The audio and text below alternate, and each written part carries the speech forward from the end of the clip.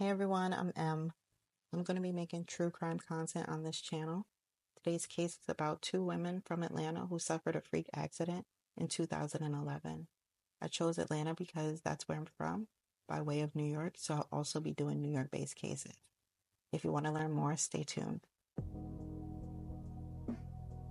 May 27th, 2011 was a warm day with a high of 80 degrees, but the wee hours of the next day would prove chilling for more than its temperature dropping to the 60s for LaShawna and Sierra. LaShawna Marlise Threat was born May 27, 1981 to Sharon Traylor and Maurice Threat in Sacramento, California. There's not much online about her childhood, but what I gathered were tons of photos from Facebook pages likely managed by her family.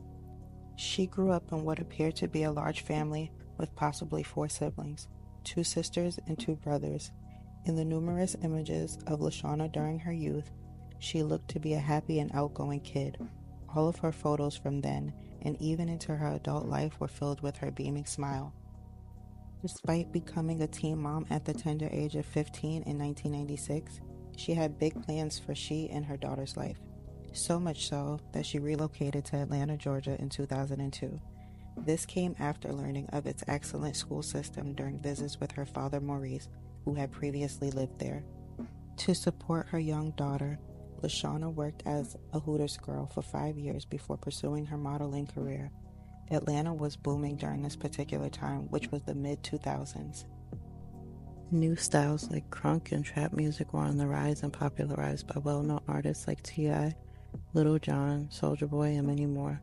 Southern R&B artists such as Sierra and Bobby Valentino also fell under that umbrella as their careers were directly impacted by Ludacris. LaShawna would go on to be featured in Kiss magazine with Bobby Valentino. She would then become a fixture in the Atlanta modeling scene, landing a coveted spot in the Atlanta Dime's December calendar one year. You may have also seen LaShawna's gorgeous face in print ads for bridal, hair, and alcoholic beverage companies. LaShawna's spirited personality, quick wit, and stunning beauty afforded her the opportunity to host a talk show called The Rear View. You can check out that casting call interview for that role here on YouTube in the description box of this video. Through her work as a model, LaShawna met 25-year-old Sierra, a dancer making moves in Atlanta as well. She is not to be confused with the singer. The two forged a friendship that was genuine in an industry that usually creates enemies. On November 16, 1985, in Lexington, Kentucky, Gloria Williams gave birth to a baby girl she named Sierra Michelle Williams. Like LaShawna, Sierra had a host of siblings, 7 sisters and 1 brother who was deceased. Sierra graduated with a bachelor's degree in criminal justice from Eastern Kentucky University. But with a love for cheerleading, dancing, and modeling as a child, it was no surprise that Sierra made a name for herself as a dancer, working with the likes of Chris Brown, Lloyd, and Gorilla Zoe. She was a featured model in Young Jock's 2006 hit, I Know You See It. In the early morning hours of May 28, 2011, the women had been out on the town just as they had done before. Only this time, it was in honor of LaShawna's 30th birthday. After a short drive from Atlantic Station where the festivities began, the pair, along with a group of friends and LaShawna's fiancé, LaRae Hamilton, took the party back to the W Hotel in Midtown Atlanta. Within minutes of getting settled into the room, LaShawna and Sierra would suffer a freak accident of falling out of the window of their 10th-story hotel room. It is reported that the ladies were playfully interacting with each other when somehow they lost their footing and braced themselves against the window, but ultimately fell through. The witnesses tried to stop both women from falling and render aid, but for LaShawna, it was unfortunately too late. Sierra was then rushed to Grady, the local trauma hospital, where she spent some time in ICU on a ventilator recovering from her serious injuries. Police investigated the scene and spoke to everyone in attendance on that fateful night and ultimately determined that no foul play was involved. While it was a relief that this incident was unintentional, the overall event is one that devastated the family and friends of LaShawna Threat. Lawsuits were filed on her behalf and that of her then 14-year-old daughter, Imani, by family and Ray, who sought custody of the child as he and Lashana were raising her together. I'm not privy to the outcome of those lawsuits, nor the guardianship, but in social media pictures that I found from the years following, Ray was and still seems to be active in Imani's life when his account was active up until not long ago.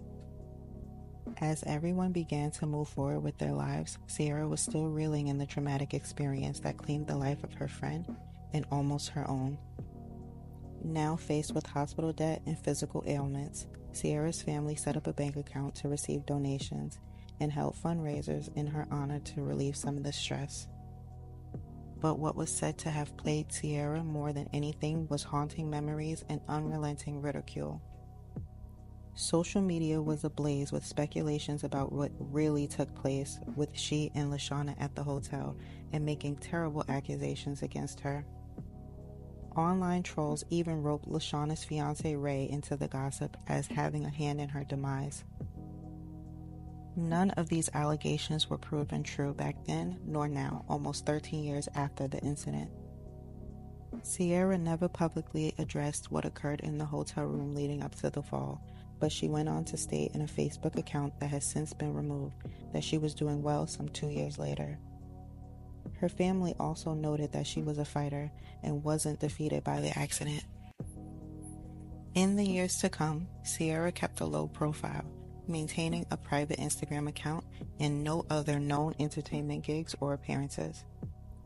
But as history has shown time and time again, survivor's guilt can be just as deadly as a broken heart. Sadly, Sierra died on January 17, 2022 from an alleged drug overdose. In 2019, she confided in an Instagram follower about discovering the popular gossip blog Lipstick Alley and all the misinformation being spread about her for years. She then thanked the follower for always defending her. The cause of death is not officially documented anywhere, but it is rumored that she struggled with drug abuse as a result of losing Lashana, surviving the fall, and the constant online abuse. For two women full of beauty, charm, and talent to be lost in such a way, one on May 28, 2011, and the other seemingly as a direct result of it 11 years after, is unsettling. My thoughts and respects are with the families and friends of Lashana Threat and Sierra Williams. I hope I did their stories justice as I shared some of the most intimate and devastating details of their lives. Know that it was all done in love and honor, as I believe they deserve to be known by others. Let me know your thoughts on this case, or if you have any recommendations for some cases that are not well known. This was the first episode of my series ForgetMeNot. If you really enjoyed it, I hope you liked, comment, and share. I also hope that you're subscribed and stay tuned for more. See you in the next one.